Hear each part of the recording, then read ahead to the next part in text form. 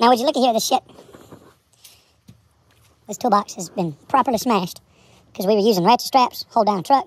Ratchet straps broke. That little truck right there just busted it all up. We got to replace it. We'll show you how it goes. Well, we got our ratchet strap off.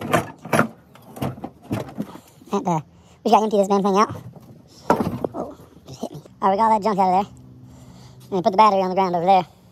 You can see right here, I had 3 holding this toolbox down. There's one here, one under that box, and one right there. And whenever it hit, I guess, it just sheared that nut off that bolt. Because it was like this whenever we wrecked. It'll be fine. We'll get another bolt in there. So I'm going to get those out with this millimeter, and then we're just going to go and twist it, and it'll be popped out right there like that. All right, we got the box empty. Let's try to get it out of there. There you go. See, I put these supports in here when we first got this trailer, because I don't like the triangular toolboxes. I like the square toolboxes. I can fit more stuff in there. But they'd have to weld this on. But it's been holding up fine. Shoot, it held up through a crash. Be good. Let's get the new toolbox on there. All right, you can kind of see these are a little bent. We're still going to use them. We're just going to straighten them out. And one of the bolts is stripped, so let's get a hammer. We'll need another bolt. Looks like kind of like that one right there. That one's flat. Put this one upside down. That one's flat.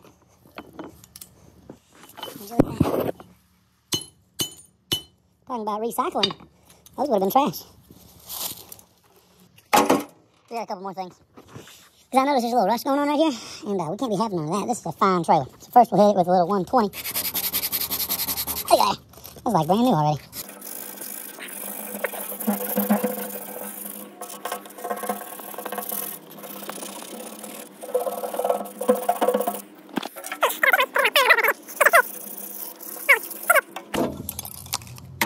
This is some automotive grade rust killing spray paint, you know, just little back and forth, never too long if you don't want it to drip, you know, about like that.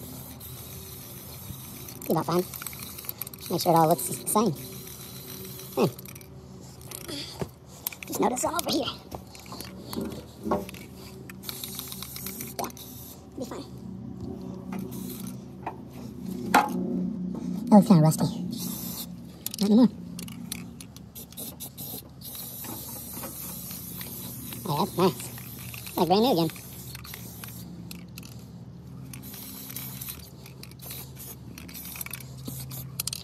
Perfect. Alright, we got that all painted up. Now for the reveal. Brand new toolbox. Went with black this time. Mainly because that's the only one they had, but it sure is pretty. Why the fuck do they make these stickers on here so well? Like super glue these things on. Alright, after many hours of hard work, we got all the stickers off, and I figured out what those little bolts are for right there. That seems interesting. Yep.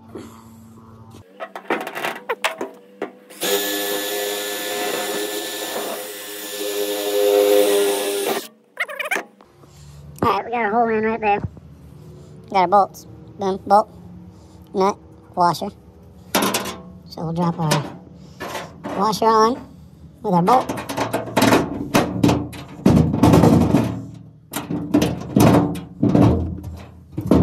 Yep.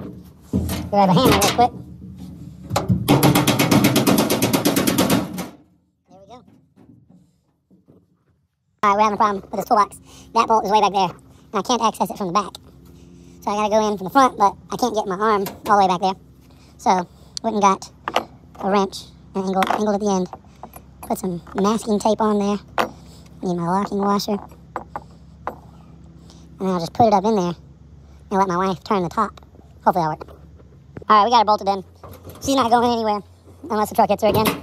3 bolts, triangular pattern, grade 8 in the back, those in the front, and then hopefully should stop some more forward momentum for us. This kind of acts as a headache rack for us on this trailer. Well, it did, because if the truck would have kept going, it would have hit the jack, which probably would have stopped it. But if it rolled over this rail here, it could have fallen off the trailer and hurt somebody pretty badly. You know, probably that little truck is a demon truck, and we should just sell it. That's the goal. All right. Thanks for tuning in. We'll see you later. Give me a like and subscribe. Adios.